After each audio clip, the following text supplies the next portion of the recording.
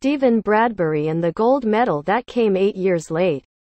Australia's first ever gold medal winner at the Winter Olympics, Stephen Bradbury, has opened up about his last man standing victory at Salt Lake City in 2002, saying, "It's hard to say how my life would have panned out if I'd won in the traditional way.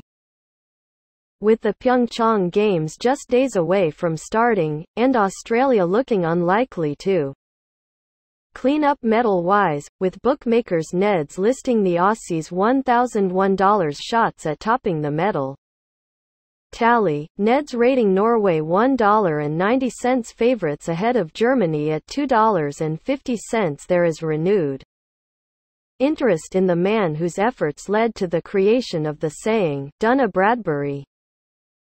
The speed skater took out the 1,000 meters short track individual event, a race in which he was coming dead last, before the four other competitors all went down, taking each other out with the finish line just meters away.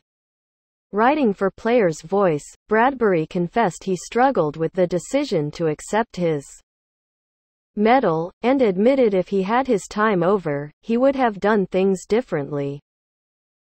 At the time, going out there and standing up on top of the podium just didn't feel right.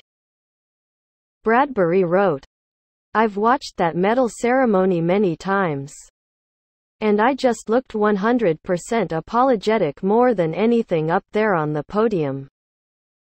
I think if I was to do it again today, I'd go out there and I'd accept the gold medal, but I wouldn't stand up on the top of the podium.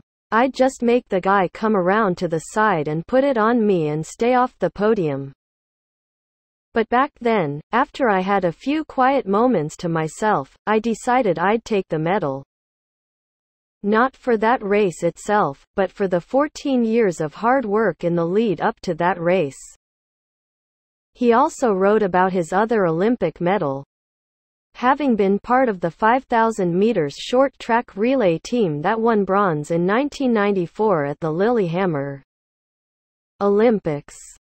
It was the first ever medal won at the Winter Olympics by any Australian or Southern Hemisphere athletes, he wrote. "We had some notoriety when we came back, which was nice. And I suppose in a way that was the beginning of where winter sports started to get on the map in the sporting landscape in Australia." And while most think of Bradbury as simply the accidental victor, he had actually been one of the world's best earlier in his career, and had gone to Lillehammer as the favorite for the individual event. However, he was taken out by another skater in the first round. "I would obviously have preferred to have won when I was the best in the world.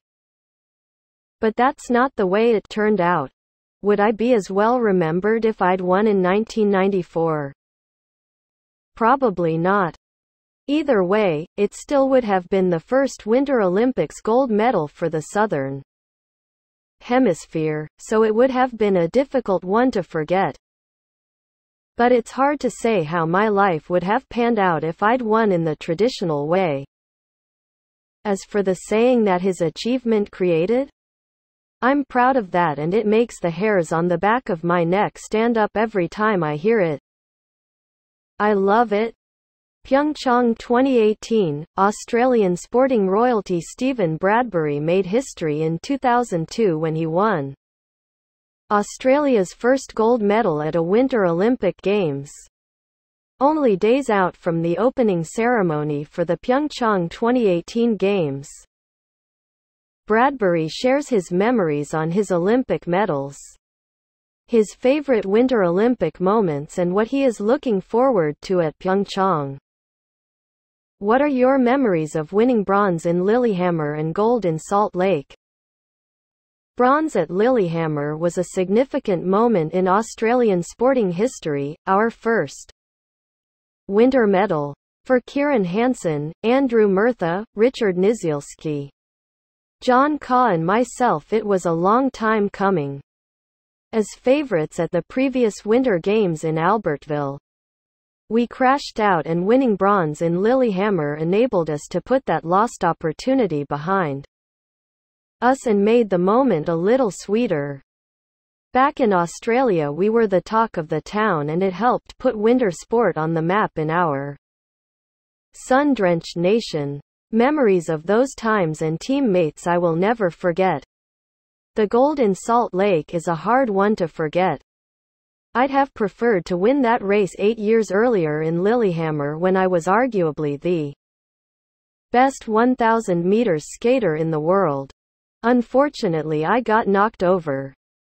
Having 3 skaters fall in the semi-final and 4 fall in the final made it a little difficult to accept the medal at first.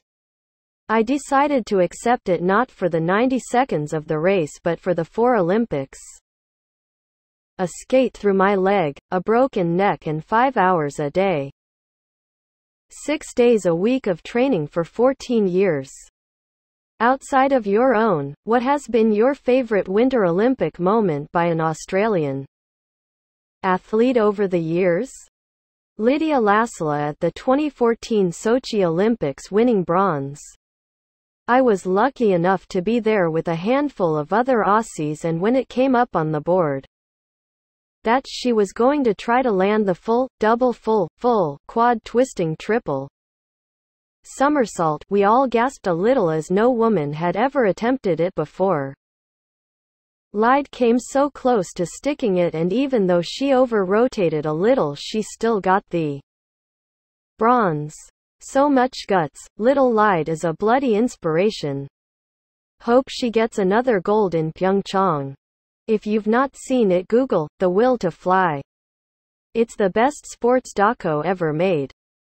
What are you most looking forward to, an event or athlete, for Pyeongchang 2018?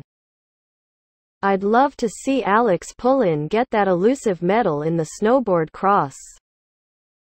Britt Cox is the favorite in the moguls, and can Scotty James beat Shaun White in the snowboard halfpipe? I bloody hope so. I'm biased though and can't go past my sport of short track. Aussie Deanna Lockett in the 1,500 meters and the 1,000 meters. I'm busting to see her show the world her best skating when it counts. She has worked incredibly hard for so many years. Cheer for her, Australia.